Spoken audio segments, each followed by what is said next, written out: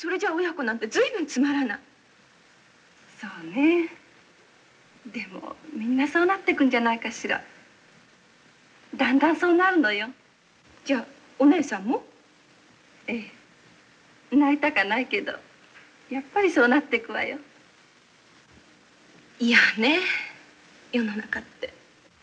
そう。嫌なことばっかり。Children grow up and move away. Parents grow old and die. Time passes. Life goes on. お姉さん、私。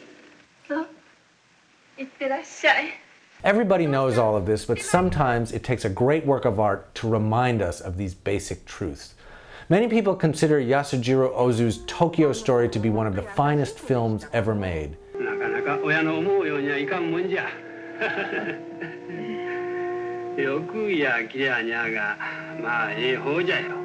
He's a master at evoking the feelings that his characters are conditioned not to express.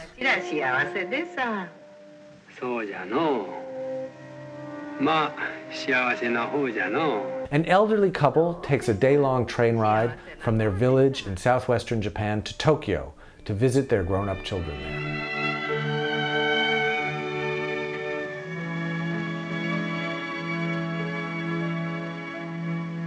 Their son, Kyochi, is a doctor living with his wife and 2 sons in a modest suburban house.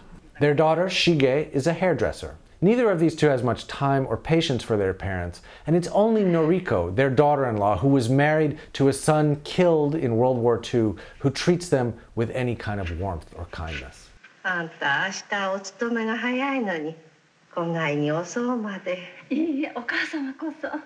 The ensemble cast, most of them Ozu regulars, play together with ease and generosity.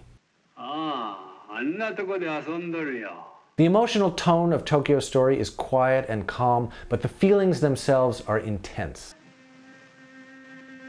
Ozu rivals Buster Keaton in his ability to generate humor and pathos within a static frame. Scenes unfold gracefully, like phrases of music, and nothing distracts you from paying close attention to this family. イサムちゃん、あんた大きくなったら何になる？